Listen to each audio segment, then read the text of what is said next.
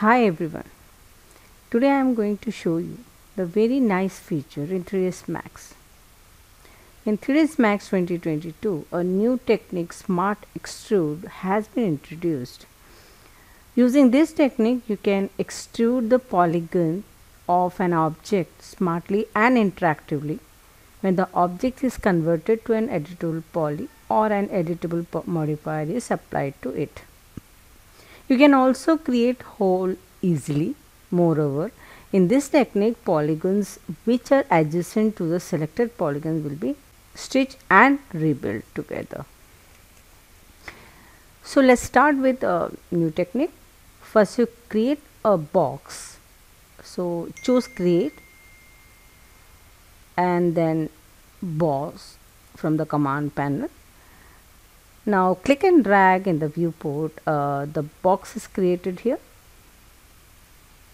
Also set the segments to 6. If segments are not viewing in a perspective viewport, you can choose default shading from the viewport. A flyout is displayed and then choose the display select option. The cascading menu is displayed. Choose display selected with edge face option. You can notice that the segments are displayed on the box. This new Smart Extrude works on editable poly. So convert box to the editable poly. So right click on box in the modifier stack and choose editable poly. Now this box is converted to the editable poly. Now expand the editable poly in the modifier stack and choose polygon.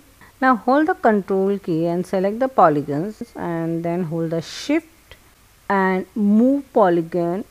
You can see the Smart Extrude feature here. So here you see very nice push and pull, and you hold down the shift all the way. You can see the boolean right there. Now hold the shift key and move polygon like this. You can see the Smart Extrude feature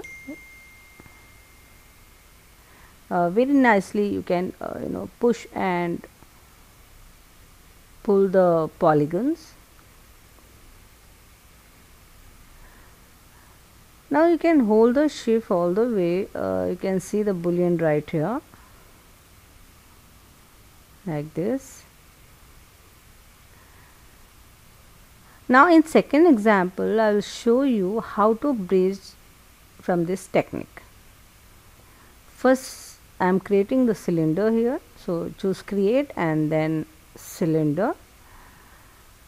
Now click and drag to create the cylinder in viewport. Now I am converting the cylinder to the editable poly. So right click and choose the editable poly here. Now it's converted to the editable poly. Earlier I told you like this technique work only in the editable poly object. Now expand the editable poly and choose the polygon. So let's select all these polygons of the cylinder. Now hold the control and shift key and move up. Here you can see creating copy of the cylinder. So if you have the same topology, you can easily bridge. So select the polygon of both object using control key like this and then press R for scaling. Now I am going to show you the inset, how to do the inset using this technique. So make sure the scale tool is activated.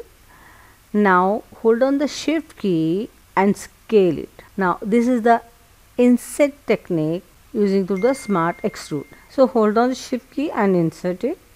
I am doing 2 times here.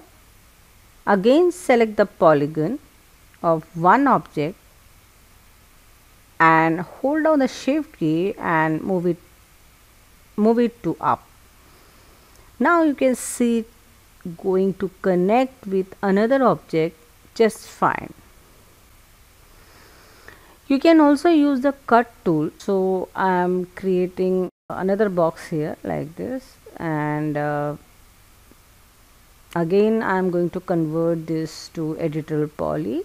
Right click on the box and choose Editable Poly, and now I am choosing the cut tool and then cut the area of this box like this. Now expand the Editable Poly and choose polygon. Now select the polygon here and hold on the shift key and move it to down. It works in different topology.